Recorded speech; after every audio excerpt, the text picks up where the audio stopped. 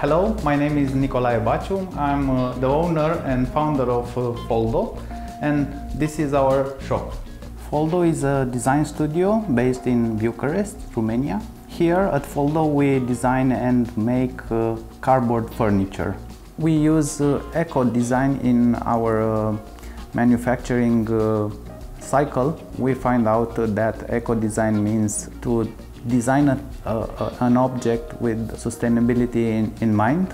We design every piece of furniture you will need in your home, from beds, tables, shelves, kids' chairs, kids' tables, everything you need in your house except kitchen and bathroom. Our bed can sustain up to 400 kilos. Our chair can take almost 140 kilos. Besides the fact we are using cardboard, and you will think the cardboard it's a poor material. If you design the product having in mind you will put a heavy weight on it, you can use by bending it, you can use some techniques to make it stronger, and we are very good at that. I'm a designer. I always was passionate about making things and building stuff. And 6 years ago I was moving from an apartment to another. We had some troubles moving the furniture, and the idea came up, let's make something lightweight and foldable, maybe to fit in our trunk. And we have a small car back then, and we did some chairs and some armchairs. In the next 3 months we developed the lightings, and we attended a design fair. People was so amazed by our products, and that gave us confidence. We did other products, and in a couple of years we had around 100 products developed. We started as a small company. We used the scissors, the knife to cut our products, and when we bought some equipment, we had some ideas to have a minimum waste of material, and we developed a lighting collection made from scraps, from production scraps. That gave us the direction to circular economy model, and from then we tried to minimize the waste and also use better materials in our manufacturing process. Together with our partners, we developed a new kind of cardboard, thicker, more durable, and more resistant to moisture. And our goal now is to have minimum waste, and if it's possible, zero waste. We started this company with passion, not focused on making money, not necessarily to make money. But in the meantime, we find out we could develop different revenue streams. So now we have two revenue streams. It's the business-to-consumer channel and the business-to-business channel. In the business-to-consumer channel, we design, manufacture, and sell through our online store furniture for children's rooms. We try to make that as low as possible on price, because we want everybody to use our furniture, and we know kids are growing so fast.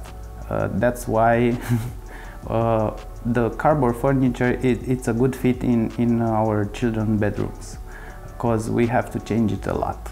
The other channel is our business-to-business channel. We develop exhibition stands. We also participated at around 40 different fairs, and in that time we build our own booths, and we learn how to build it, and people came to us and told us, we want that. It's so smart and so easy to assemble it, and we are interested to buy one. That's the reason we have a business-to-business channel now. Another type of client for our business-to-business channel, it's the pop-up client. It's a client who owns a store for a limited period of time, and our furniture fits perfectly in that kind of terms. We build a lot of coffee bars and fresh bars, mostly for events. Another sector of our business is the furniture for offices.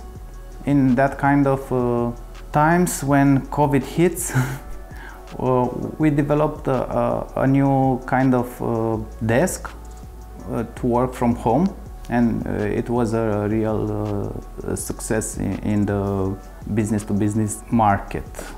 We have some strategic partners. The factory who made the cardboard for us, together we developed a new kind of board. It helped us to build more stable structures. We also partner with a recycling company, because if we want to sell furniture for children and we want to buy it back, we have to recycle it in a closed loop. Our business model wasn't focused on reaching clients. We just exhibited some products, people liked it, buy it and recommend it to their friends, and we didn't do a lot of marketing because our products speak for themselves. Our customers are mainly young families with children. That's the important segment of our business. We would like to talk more with students, because they will need our furniture also. Another customer, it's the old people. We find out moving the furniture in the house is not always a easy thing to do. The old people appreciate our products. The products are lightweight. We have the chair weighs only 3 kilograms, and that's a win-win situation for everybody. We are always focused on developing new products, and we are looking for new kind of methods of assembling, and also we are looking for new materials, new kind of glues. All our focus is on sustainability. I think this must be the future of our generation and our kids. When you try to dispose your bed, it's more difficult these days. You can't throw it, because it will get in the landfill, and that's not a good thing. The cardboard, it's an biodegradable material, and it's 100% recyclable. That means your bed in another life could be a desk or a lamp or something else. We think our business model will inspire more people. We didn't invent the cardboard furniture. Frank Gehry did. We try to have an open source business model. We can send the technical drawings to anyone who wants to build cardboard furniture. We try to build a community of designers. We try to make it more popular.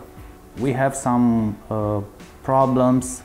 We tried to obtain last year the ecological label, European ecological label, and they don't have the cardboard furniture department for that. We asked for European Commission to start this new category of products, and I think we are at the beginning, and the furniture made from cardboard could change in time and could be more approachable, because now it's more designish.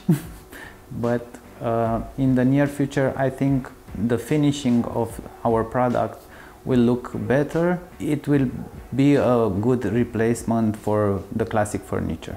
Being focused on our customers, we develop a buyback program, and we take back the furniture. We get them a discount card, and they can upgrade or buy new pieces of furniture.